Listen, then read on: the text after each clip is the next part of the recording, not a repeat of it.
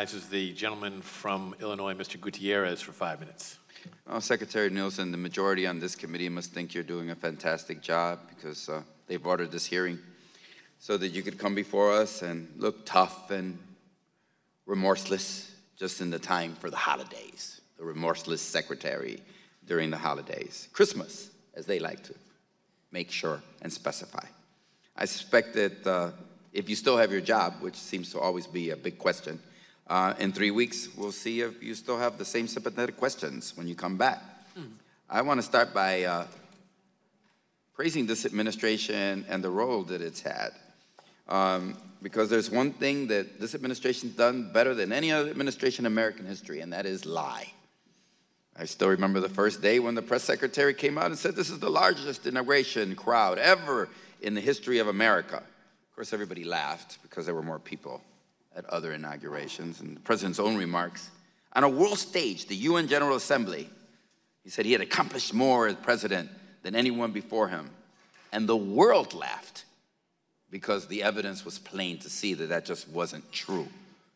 But specifically in the area of Homeland Security, lying has become elevated to an astounding level of mendacity.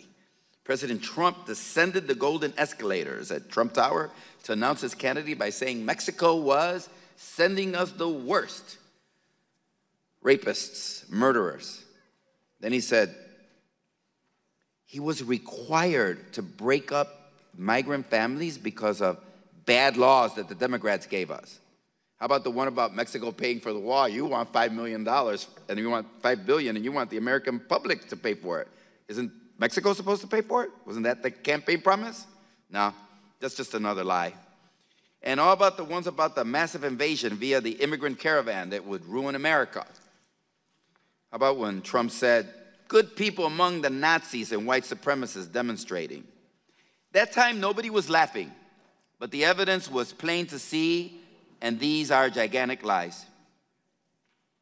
I remember when the CHC met with your predecessor, your boss now, the former Secretary of Homeland Security, and he dropped a few whoppers himself. The most memorable for me is when he sat, I want everybody, because you weren't there, when he sat with the Hispanic Congressional Caucus in the Capitol in a room full of Hispanic members of Congress, most of whose parents and grandparents were immigrants that didn't speak English when they came here.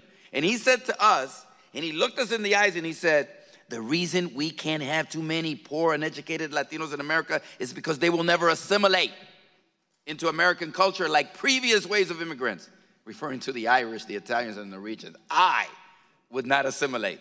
The members of Congress, duly elected, would not assimilate, so we couldn't have more. He said that to us. It's almost as though we were invisible to him. Secretary Could told a room full of Hispanic congressmen and women that poor, uneducated Latinos, a lot like my mom and my dad, who didn't speak a lick of English, but you want to change the policy so that if you want to come to this country, you have to speak English, would never fit, and that their children could never acquire the position of members of the Congress of the United States in this democracy. A lie, because it's happened time and time again. It is as you can't see the reality of modern immigration or contributions of anyone who came from countries other than Norway and other parts of Europe. It's as if you and the Trump administration are blind.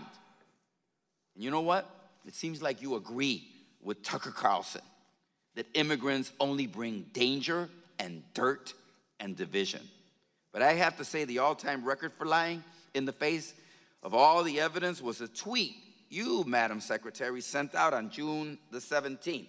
And it says, we do not have a policy of separating families at the border, period. That's your Twitter account. That's what you put out. Yet you came here today to tell us exactly is your policy of separating families and children from their families. Another lie. I know I have 45 seconds. I won't take them all.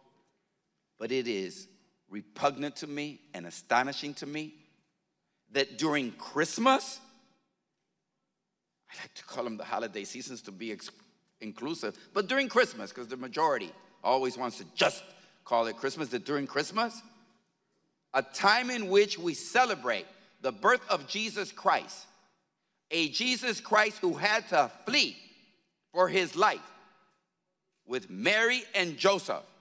Thank God there wasn't a wall that stopped him from seeking refuge in Egypt.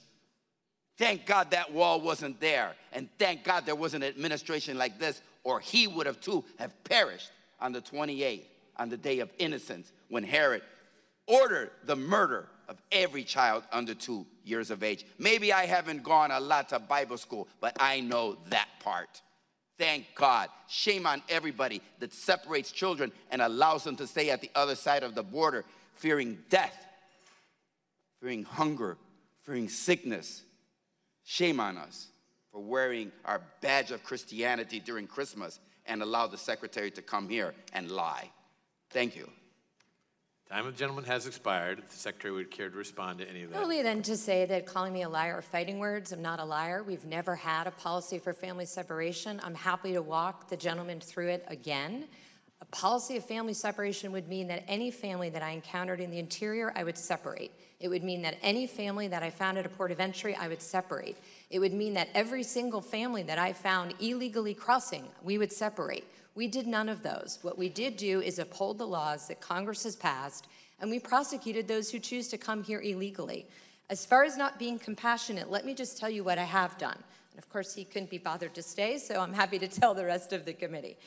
What we have done is we have worked extensively with the Northern Triangle countries to find ways to help vulnerable populations as soon in their journey as possible. The current system puts them at the hands of those who prey on them and who abuse them. So we've worked extensively to increase asylum capacity to help them as soon as possible. We've worked on child exploitation, including very unfortunate new crimes, which are live distance abuse, where somebody goes online and directs an abuser on how to abuse a child as they watch. That is a crime that DHS investigates and prosecutes. We have worked against traffickers. We have the first anti-smuggling, anti-trafficking strategy this January. We do investigations. We help survivors. I take personal offense on behalf of the 240,000 men and women of the Department of Homeland Security. Thank you, sir. Thank you, Secretary Nielsen. Chair recognizes the gentleman.